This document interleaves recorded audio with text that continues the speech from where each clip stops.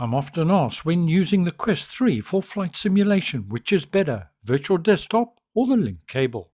amvr have recently released a new VR link cable with fast charging, designed for Quest and Pico headsets, so I thought now was the perfect time to put it to the test. So we'll test virtual desktop, which is a wireless option, and compare it to the link cable, which is a direct connection to the PC. And we'll also check out the fast charge option and ascertain if it can charge faster than the VR headset drains the battery.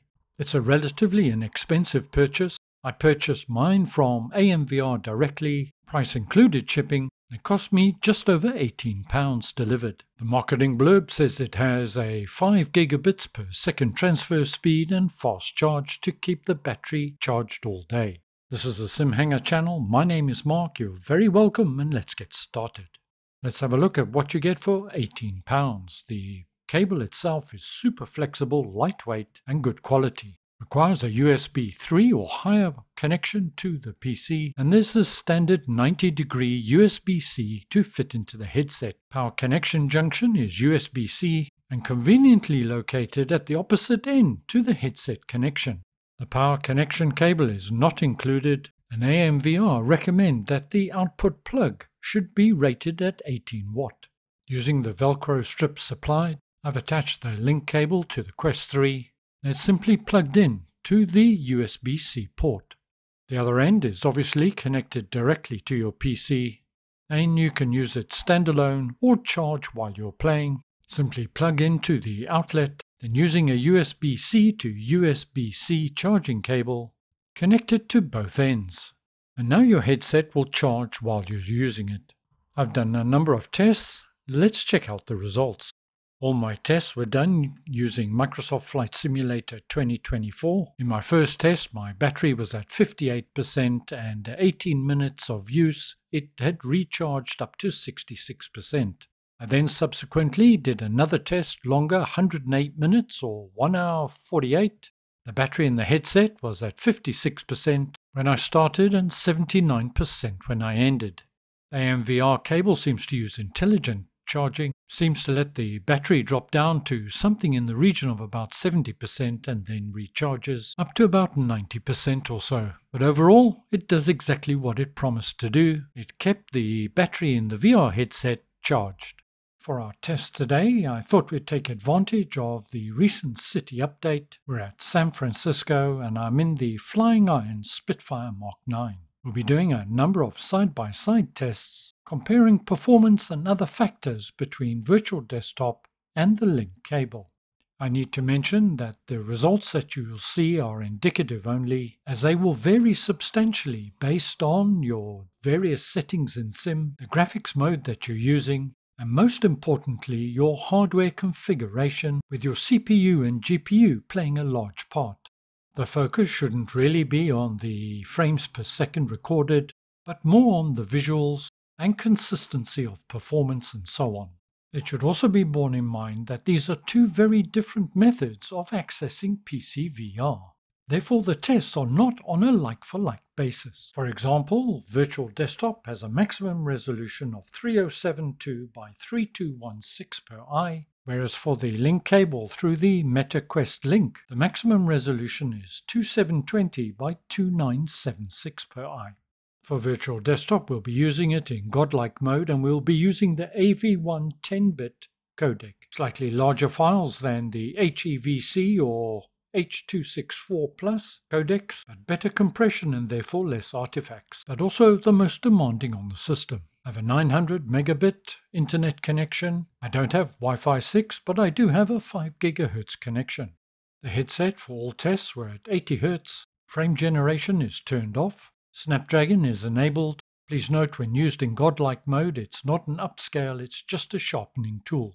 Turning now to the Meta link, I have turned the graphics up as far as it will allow. There are other options where you can turn it up further, but I've ignored that for now. By turning the automatic off, you can then vary the resolution, so if you are struggling for performance, you do have the option to turn that down if you want to.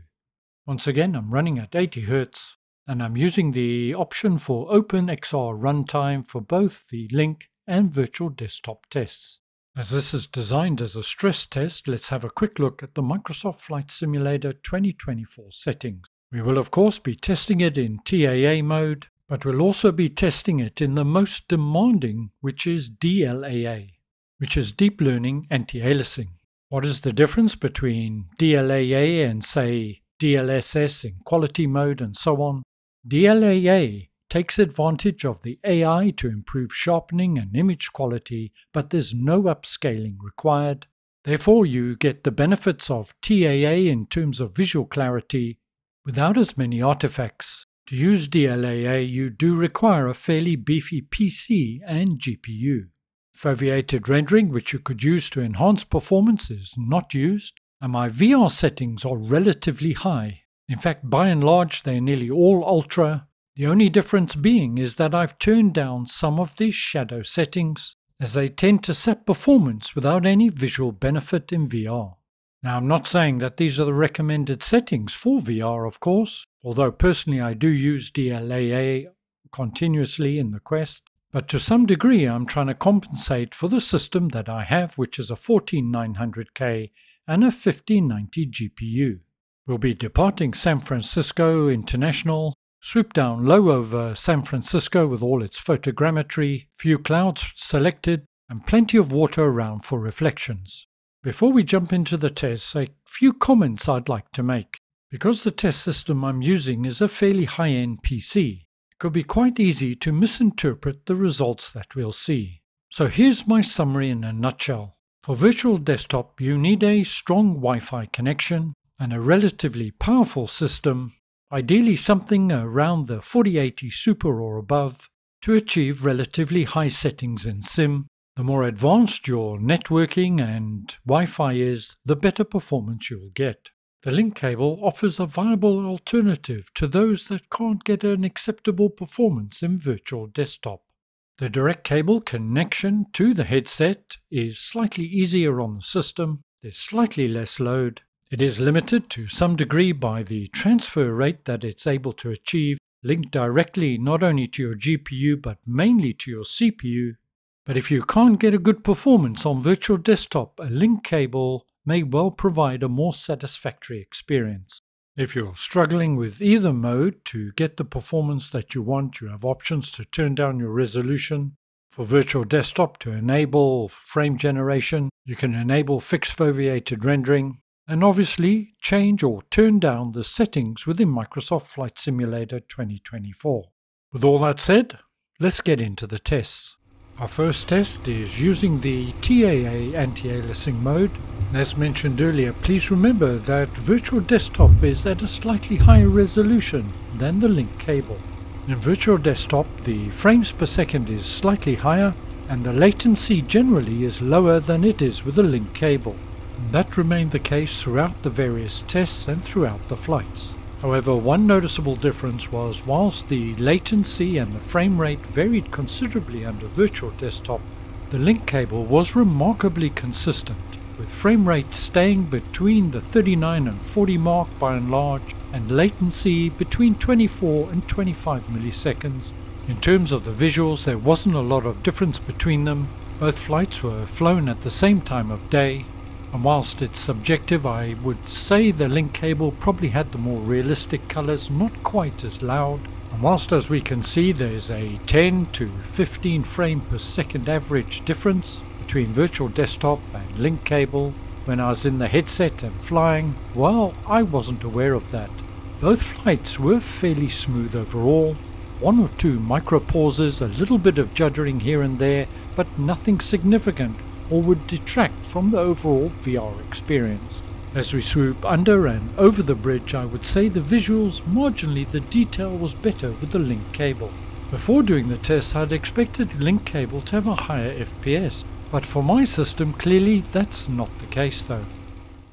For my second and final test, I'm testing it out in DLSS DLAA mode, and the results were very similar. Virtual desktop reported overall slightly lower FPS, therefore a marginal increase in terms of overall latency, but the link cable remained as it was with the previous TAA test.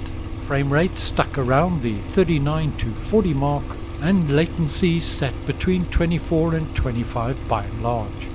If you are prone to motion sickness, then look away now, as whilst in the cockpit I then changed my view fairly quickly, looking for any tearing and juddering. I must say both performed very well. There was very little to identify any juddering or tearing of the image. The benefit of DLAA mode, of course, is the clarity in the cockpit. It rivals, if not betters, TAA mode. Everything was absolutely crystal clear. Memory usage remained pretty much the same between both the virtual desktop and link cable, using the DLAA mode. On the link cable, getting varying download speeds, but didn't seem to affect performance at all. I'm awaiting the receipt of a 9070 XT graphics card. Be interesting to run similar tests using that card to see how it performs.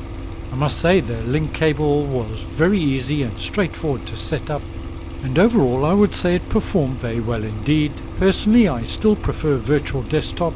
I just like the sense of freedom that you get without cables attached to your headset. But for those struggling to get performance, well, I think that the link cable is a viable option that's worth exploring, and it is affordable. Overall, great visuals, and what a great headset the Quest 3 has turned out to be. Versatile, flexible, and costing 50% less than its closest rival. Well, I hope you found this useful and informative. If you did, don't forget to give it a thumbs up. And as always, thank you very much for joining me today. Stay well, look after yourself, see you again soon, and ciao for now.